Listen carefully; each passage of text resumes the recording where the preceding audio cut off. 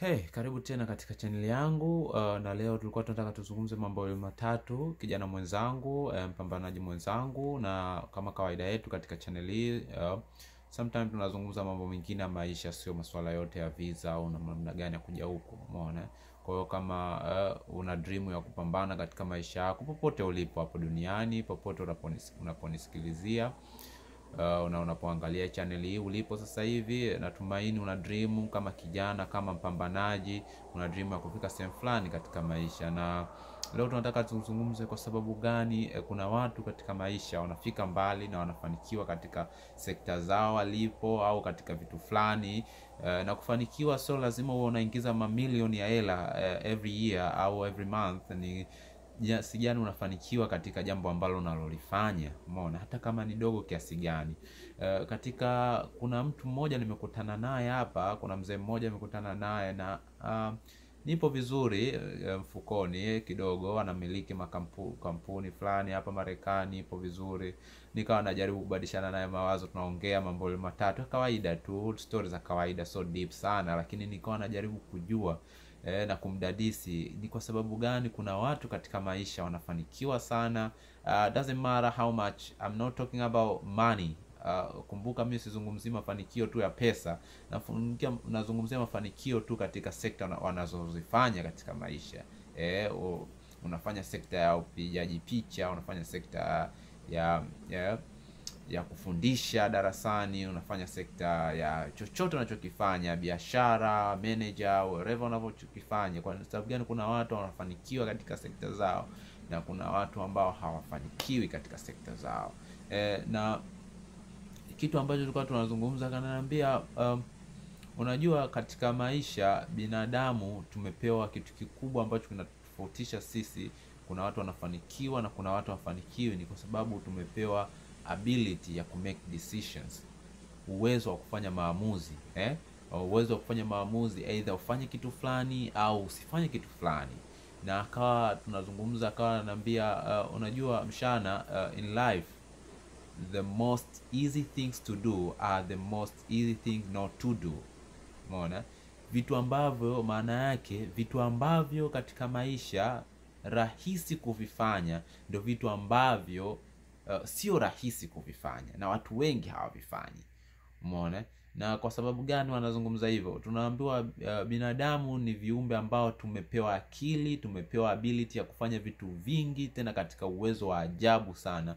Lakini the sad thing, watu wengi katika hii uwezo tuliopewa katika dunia, ni asilimia chache tu za watu ambao wanatumia ule uwezo waliopewa na vipaji vyao waliopewa na Mungu kuvitumia katika ile ability ambayo wanaweza kufika, kujipush na kufika sehemu ambazo wanazozitaka. Lakini watu wengi sababu tumepewa decision, na decision sio lazima siku moja uamke ufanye decision kubwa katika maisha yako ikachange mabadiliko ambayo ikakufikisha katika dreams zako, ikakuchange katika mabadiliko makubwa sana. Amna, tunazungumzia kama alivyosema, kama walikuwa wanazungumza the most easy things to do. Manake easy things, manake ni vitu rahisi sana kuvifanya katika maisha, lakini this is the most easy things not to do. Vitu rahisi hivyo hivyo ndio vitu ambavyo rahisi binadamu kutovifanya, kwa sababu ana make decisions. Umeona? Mfano, binadamu ana uwezo wa kufanya maamuzi. Nataka niamke saa 11 asubuhi. Inafika saa 11, alamu inapiga, anasema subiri niongeze tena kama dakika 5 nilale tena, au kama dakika 10 niendelee kulala tena.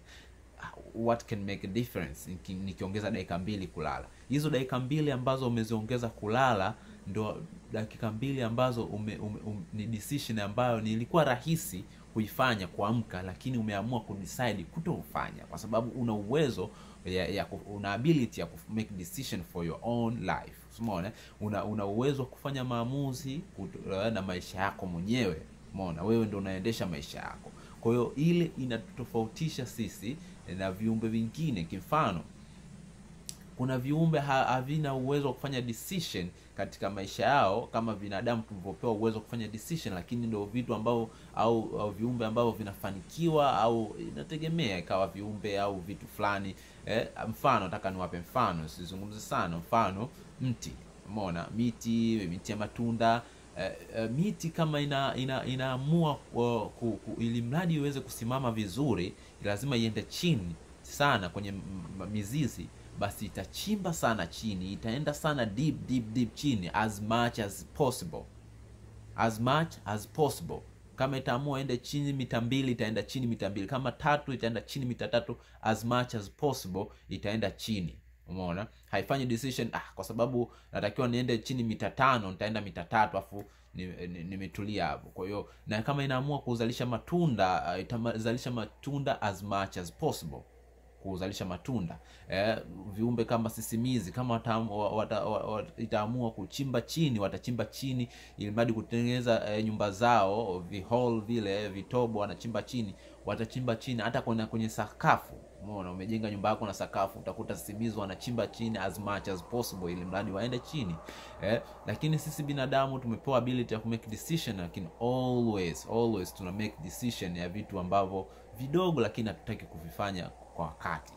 Umeona, make decision to prepare for your schedule every day. Unaamua bwana, kila siku mimi plan table, tunaita timetable au sio kwa Tanzania, lakini tunaita schedule. Schedule yangu itakuwa hii, au daily routine yangu, nitaamka asubuhi saa 11, nitajisafisha mwili kwa woga na nini, nitatengeneza chai yangu, coffee yangu, nitasoma kitabu, au nitafanya hichi.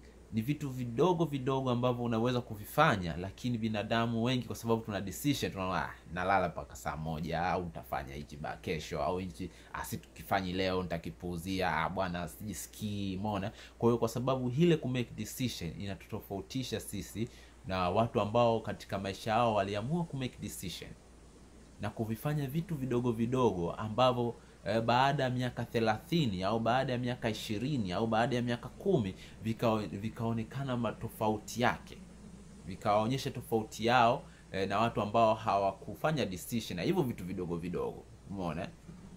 Wote tunaenda kazini asubuhi, wote tunafanya kazi, na wote kazi yetu labda tunapata kila siku 10,000 kwa siku Tanzania shilling.